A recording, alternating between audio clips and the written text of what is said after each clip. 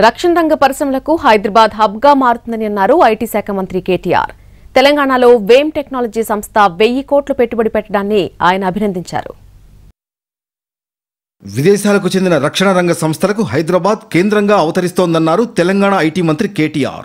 Boeing లాంటి పరిశ్రమలు రాష్ట్రంలో పెట్టుబడులు పెట్టేందుకు ముందుకొస్తున్నాయన్నారు. వేమ్ టెక్నాలజీ సంస్థ 1000 కోట్ల పెట్టుబడితో ముందుకు రావడం అభినందనీయమన్నారు.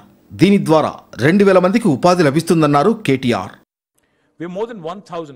What has been created in Hyderabad by way of successful investments from the defense PSUs and also subsequently from the private sector investments is it has created a very vibrant ecosystem for large number of SMEs, large number of micro industries who have come in and who continue to grow and who continue to, rely on the support that is given.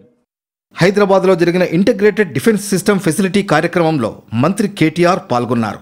DRDO chairman Satish Reddy, నీతి ఆయోగ్ సభ్యులు సారస్వత్ కూడా హాజరయ్యారు. రాష్ట్రంలో తయారయ్యే రక్షణ రంగ ఉత్పత్తుల కోసం 1,00,000 కోట్ల విలువ చేసే ఆర్డర్లు వచ్చాయన్నారు DRDO chairman Satish Reddy.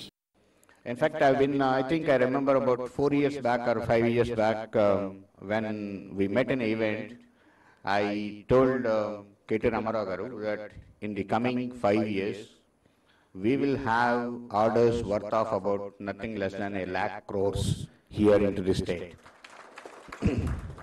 So we see today the Akash orders are still continuing. Very recently also the government has given the orders. రక్షణ రంగానికి చెందిన నిపుణులు హైదరాబాద్లో ఉన్నారని, ఈ రంగం అభివృద్ధికి ప్రోత్సాహం మద్దతు ఇస్తున్నట్లు చెప్పారు మంత్రి KTR.